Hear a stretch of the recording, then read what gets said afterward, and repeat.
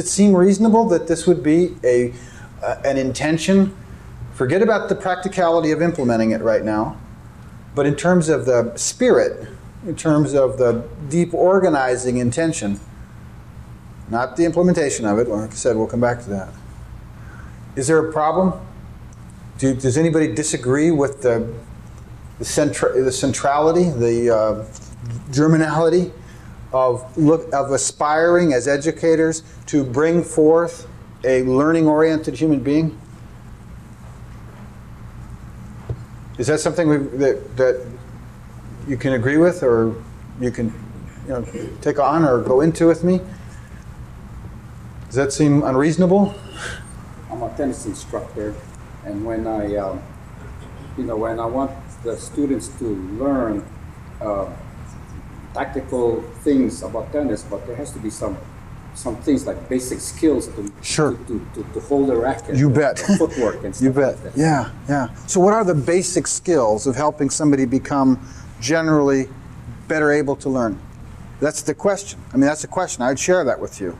Could we go into that? What would that mean? So one of the things that we've tried to do is to suggest that the basic capacities, like going to boot camp or going to, in team sports, they go through certain basic personal individual capacity building before they go on to how it is that we're going to exercise our positions and exercise our team. They start with these raw capacities. Well, what are they? I'm going to say that those raw capacities have to do with how well somebody is right here at the edge able to instrument and tune and exercise the participation of themselves in their uncertainty, in their curiosity, in their dropout. When they start to drop out, can they see it? You follow? I don't know if that doesn't answer. I mean, I'd love to go deeper and deeper until together we come to something. But I think it's just the implementing the skills of a teacher to construct that. Oh yeah, no, I agree. Now there's an implementation conversation about all of this, which is awesome in its own self, right? I mean, how are we going to ever do this? I asked to suspend that right now. I realize that we're asking a lot. How are we ever going to do any of this stuff? I want to say that we've got some ideas about that. We want to share that. We want to experiment with you. We want to call forth your experience of really being there and see what we can do to go further with it.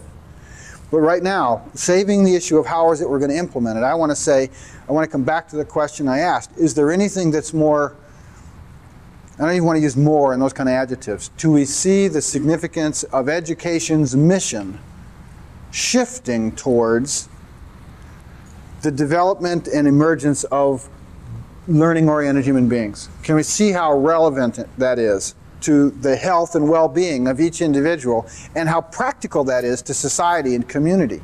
And if we can, then we can just kind of pause there, move along, and ultimately get into, and we will, how is it we could ever do this? But I don't want to not think into that because we say, right now, I'm not sure we could do it.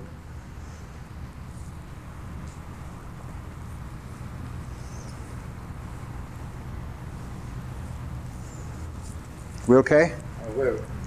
We're flowing. Okay, good. Well, we're going to have a lot of opportunity for dialogue, but I do want anybody that's feeling anything at any time to come forth. I mean, the problem that we're having here is the problem of a classroom,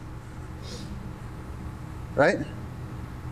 I know, whether you want to come out with it or not, that there are people here that are going in and out of being excited and understanding and being lost and confused and thinking, this guy definitely is from Mars.